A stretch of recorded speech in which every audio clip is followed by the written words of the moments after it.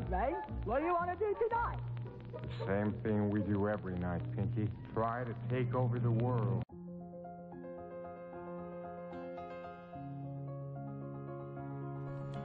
You have found that the individual may act on the universal, and that the result of this action and interaction is cause and effect. Thought, therefore, is the cause, and the experiences with which you meet in life are the effect. Eliminate, therefore, any possible tendency to complain of conditions as they have been or as they are, because it rests with you to change them and make them what you would like them to be. Direct your effort to a realization of the mental resources always at your command, from which all real and lasting power comes. Persist in this practice until you come to a realization of the fact that there can be no failure in the accomplishment of any proper object in life if you but understand your power and persist in your object, because the mind forces are ever ready to lend themselves to a purposeful will in the effort to crystallize thought and desire into actions, events, and conditions. Whereas in the beginning of each function of life and each action is the result of conscious thought, the habitual actions become automatic and the thought that controls them passes into the realm of the subconscious. Yet it is just as intelligent as before. It is necessary that it becomes automatic or subconscious in order that the self-conscious mind may attend to other things. The new actions will, however, in their turn, become habitual, then automatic, and then subconscious, in order that the mind again may be freed from this detail and advanced to still other activities. When you realize this, you will have found a source of power which will enable you to take care of any situation in life which may develop. And now part 3. The necessary interaction of the conscious and subconscious mind requires a similar interaction between the corresponding systems of nerves. Judge Troward indicates the very beautiful method in which this interaction is effected. He says, and I quote, "The cerebrospinal system is the organ of the conscious mind, and the sympathetic is the organ of the subconscious. The cerebrospinal is the channel through which we receive conscious perception from the physical senses and exercise control over the movements of the body. This system of nerves has its center in the brain." End quote. The sympathetic system has its center in a ganglionic mass at the back of the stomach known as the solar plexus, and is the channel of that mental action which unconsciously supports the vital functions of the body. The connection between the two systems is made by the vagus nerve, which passes out of the cerebral region as a portion of the voluntary system to the thorax, sending out branches to the heart and lungs, and finally passing through the diaphragm. It loses its outer coating and becomes identified with the nerves of the sympathetic system, so forming a connecting link between the two and making man physically a single entity. We have seen that every thought is received by the brain, which is the organ of the conscious. It is here subjected to our power of reasoning. When the objective mind has been satisfied that the thought is true, it is sent to the solar plexus, or the brain of the subjective mind, to be made into our flesh, to be brought forth into the world as reality. It is then no longer susceptible to any argument whatever. The subconscious mind cannot argue, it only acts. It accepts the conclusions of the objective mind as final. The solar plexus has been likened to the sum of the body because it is a central point of distribution for the energy which the body is constantly generating. This energy is very real energy, and this sun is a very real sun, and the energy is being distributed by very real nerves to all parts of the body and is thrown off in an atmosphere which envelops the body. If this radiation is sufficiently strong, the person is called magnetic. He is said to be filled with personal magnetism. Now, such a person may wield an immense power for good. His presence alone will often bring comfort to the troubled minds with which he comes in contact. When the solar plexus is in active operation and is radiating life, energy, and vitality to every part of the body and to every one whom he meets, the sensations are pleasant. The body is filled with health, and all with whom he comes in contact experience a pleasant sensation. If there is any interruption of this radiation, the sensations are unpleasant. The flow of life and energy to some part of the body is stopped, and this is the cause of every ill to the human race, physical, mental, or environmental. Physical, because the sun of the body is no longer generating sufficient energy to vitalize some part of the body. Mental, because the conscious mind is dependent upon the subconscious mind for the vitality necessary to support its thought. And environmental, because the connection between the subconscious mind and the universal mind is being interrupted. The solar plexus is the point at which the part meets with the whole, where the finite becomes infinite, where the uncreate becomes create, the universal becomes individualized, the invisible becomes visible. It is the point at which life appears, and there is no limit to the amount of life an individual may generate from this solar center. This center of energy is omnipotent because it is the point of contact with all life and all intelligence. It can therefore accomplish whatever it is directed to accomplish, and herein lies the power of the conscious mind. The subconscious can and will carry out such plans and ideas as may be suggested to it by the conscious mind. Conscious thought, then, is the master of this sun center from which the life and energy of the entire body flows, and the quality of the thought which we entertain determines the quality of the thought which this sun will radiate, and the character of the thought which our conscious mind entertains will determine the character of the thought which this sun will radiate, and the nature of the thought which our conscious mind entertains will determine the nature of thought which the sun will radiate, and consequently will determine the nature of the experience which will result.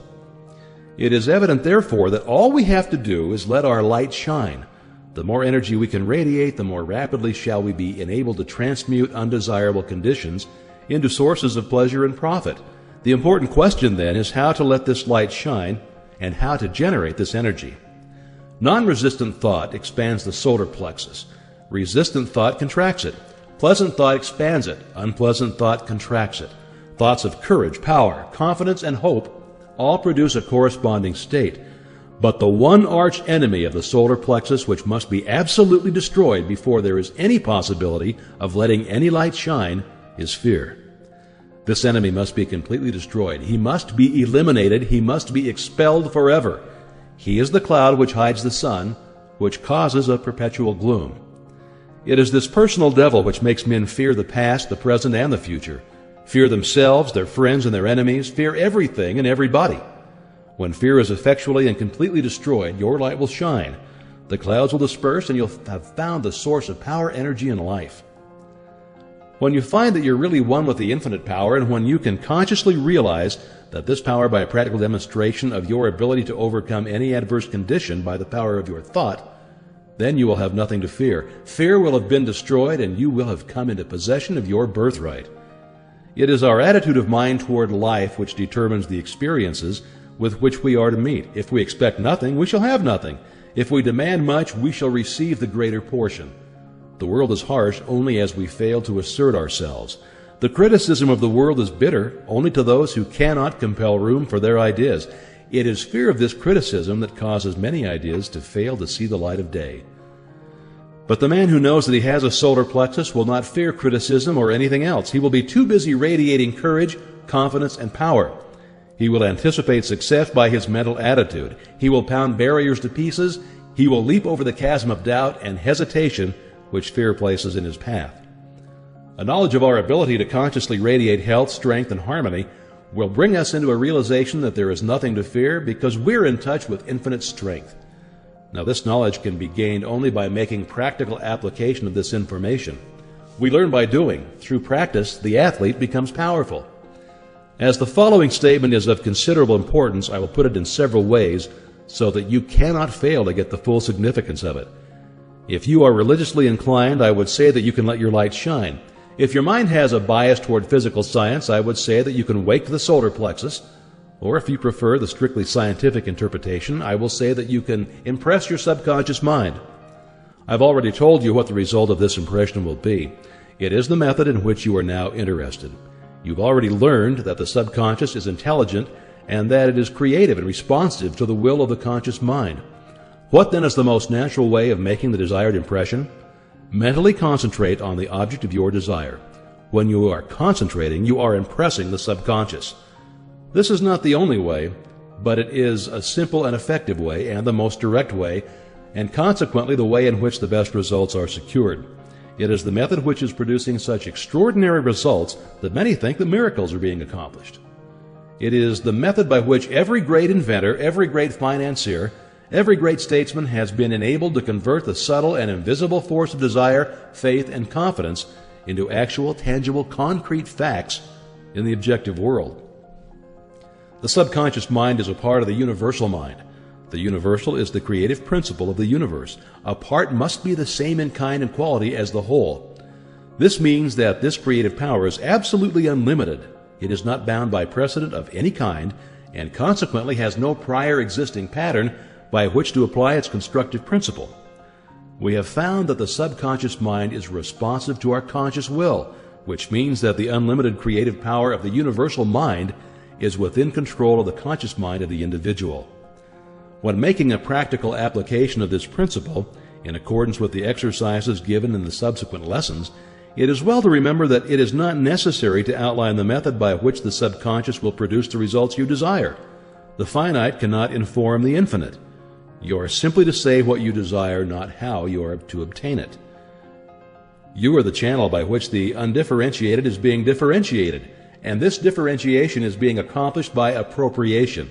It only requires recognition to set causes in motion, which will bring about results in accordance with your desire, and this is accomplished because the universal can act only through the individual, and the individual can act only through the universal. They are one. For your exercise this week, I will ask you to go to one step further. I want you to not only be perfectly still and inhibit all thought as far as possible, but relax. Let go. Let the muscles take their normal condition.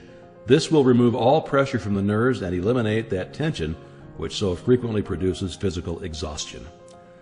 Physical relaxation is a voluntary exercise of the will, and the exercise will be found to be of great value as it enables the blood to circulate freely to and from the brain and the body. Tension leads to mental unrest and abnormal mental activity of the mind. It produces worry, care, fear, and anxiety. Relaxation is therefore an absolute necessity in order to allow the mental faculties to exercise the greatest freedom. Make this exercise as thorough and complete as possible. Mentally determine that you will relax every muscle and nerve until you feel quiet and restful and at peace with yourself and the world. The solar plexus will then be ready to function, and you're going to be very surprised at the result.